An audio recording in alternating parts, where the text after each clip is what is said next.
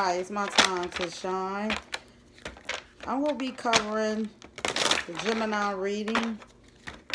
Basically, it's a 3-card Molly reading. This is just for pre-Thanksgiving because I'm just doing something. I'm just trying to waste time. You're going to take what resonates, always leave the rest. This could be what's coming to you, what to look out for. You know, what could be coming to your door Thanksgiving. Who knows? You'll know if you resonate. This is somebody's story, not everybody's.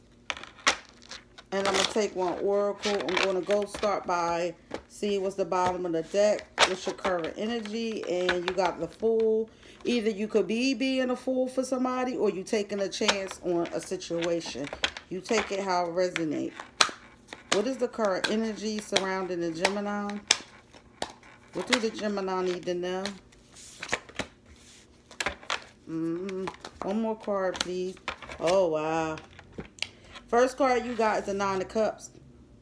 Your emotions is all intact. You seem happy. Could be dealing with a Cancer, Scorpio, Pisces, or you in their energy. You got the 7 of Swords. Somebody gonna try to get away with something without you seeing, or you may. Because Geminis be always trying to get away with shit without people seeing. And then you got the Devil. Capricorn energy. You could be dealing with a Capricorn. Or you in a Devil energy. For me, with 3 cards like this, Swords is Gemini, Libra, Aquarius energy. So this is you trying to get away with something. And you might be trying to get away with something because you see somebody happy.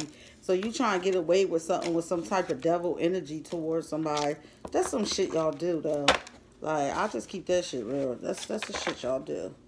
So I'm going to take an oracle card in this reading. You have this reverse. It says, in waiting, sacrifice, pending decision. So you coming up out of waiting and a sacrifice and decision. So maybe you waiting on something to move forward and it's not going as planned. So you're going to try to do something to make something go the way you want with the Devil energy. And that's just basically what y'all do. So I'm sorry. This peace, light, and blessings and happy Thanksgiving. And get out this energy. Y'all always trying to get away with some shit.